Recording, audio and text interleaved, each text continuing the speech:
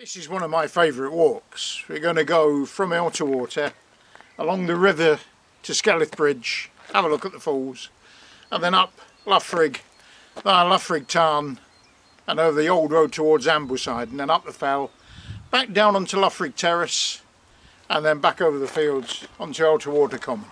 It's a beautiful walk, so without further ado, it's going to be a nice day. Cap on, rucksack ready. Check I got my car keys and they're not in the boot, and off we go.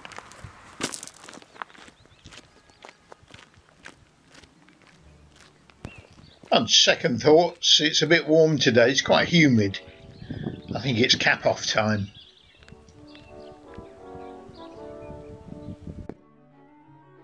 Get a bit of sun on my bald patch. From Elterwater I'm going to walk alongside the river to Skelwith Bridge. It's a delightful walk and you get this stunning view of the Langdale Pikes.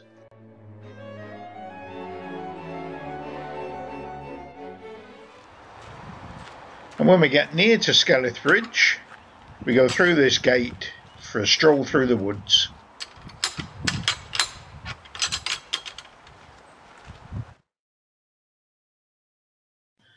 We're going to go straight past the bridge and keep on this side of the river. And just a minute later, we arrive at Skelwith Force. A force is the Lake District name for a waterfall. This one is on the River Brathay, which drains both Great and Little Langdale. It's amazing to think that 15% of all the rain that falls in the Lake District ends up flowing through this 10-foot wide gap in the rock, before meandering sedately down the Brathay Valley to Windermere.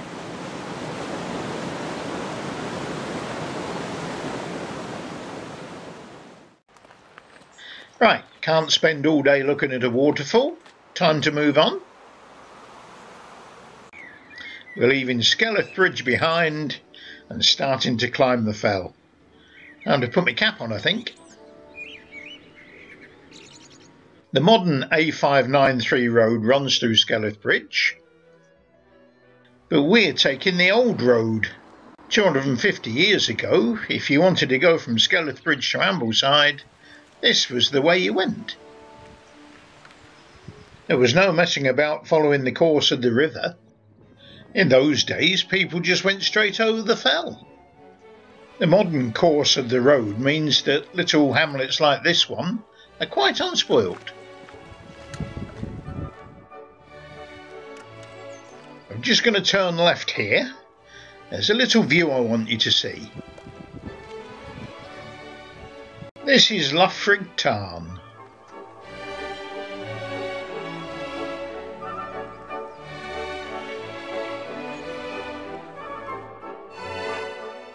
That's a charming scene. I say, steady on, old boy.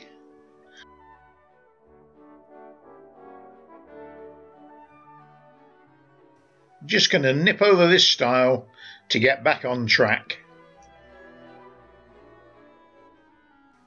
Try not to disturb the lambs.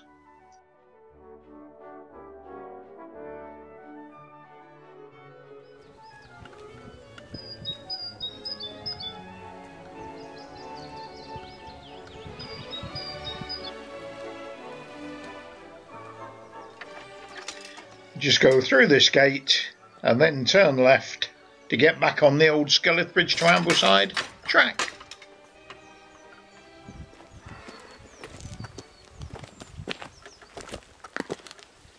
It's a little bit steep up this short section, but it's not long before we'll reach a gate.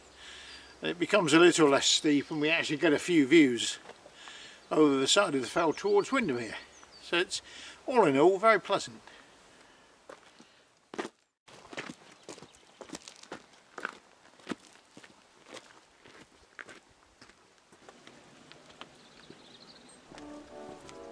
I don't know whether it's something in the air, but I'm feeling really quite energetic today.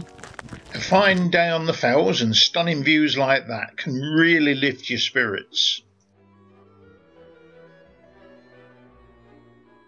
The track to Ambleside crosses that stream, but I'm turning left to climb the fell. I assume those two are intending to start a family. I wonder if they know how many people come past that small pond every day.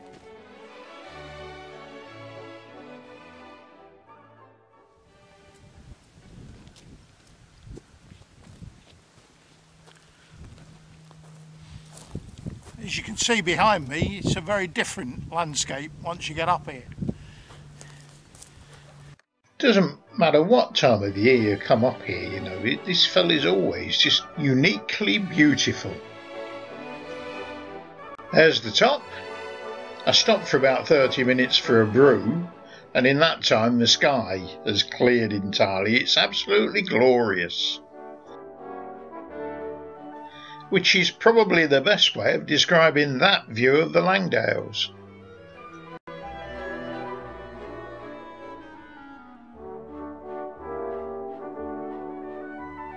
Windermere looking absolutely stunning. That's Esthwaite Water, top left.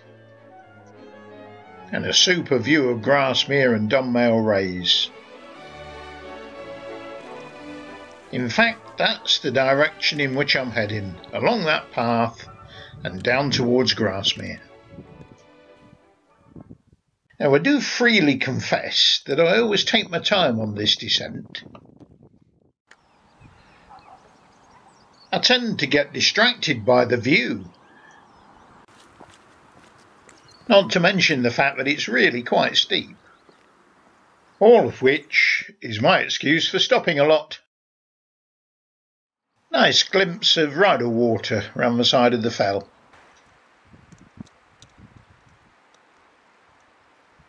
I'm not ashamed to say that that descent actually took me 1 hour and 20 minutes. Plus a piece of cake and a chocolate biscuit. And now there's some clouds starting to roll in again. Last week there were daffodils on the fell tops. This week we've got bluebells on the side of the fell.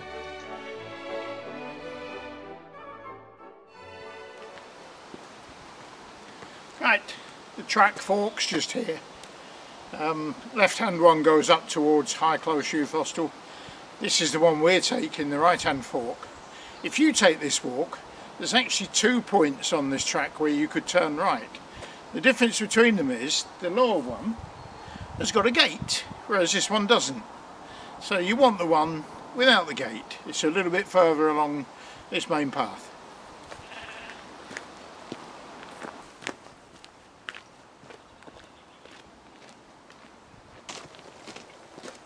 It's fairly typical Lakeland weather today.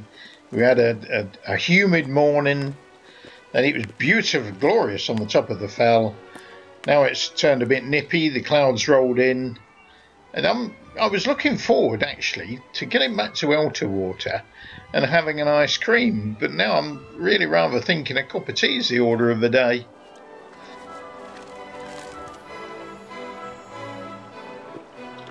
Having said all that, it's been an absolutely brilliant day. I mean, stunning views, wonderful walking country. I've met some really nice people, although I haven't shown any on camera. I mean, what's not to like?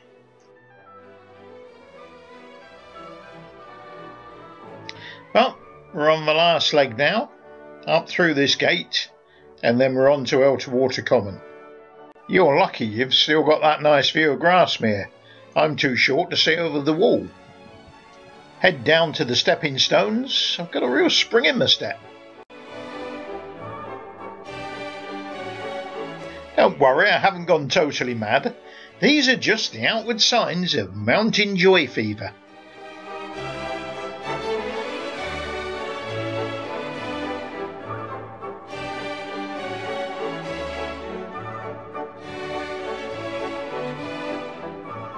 It's caused by views like these.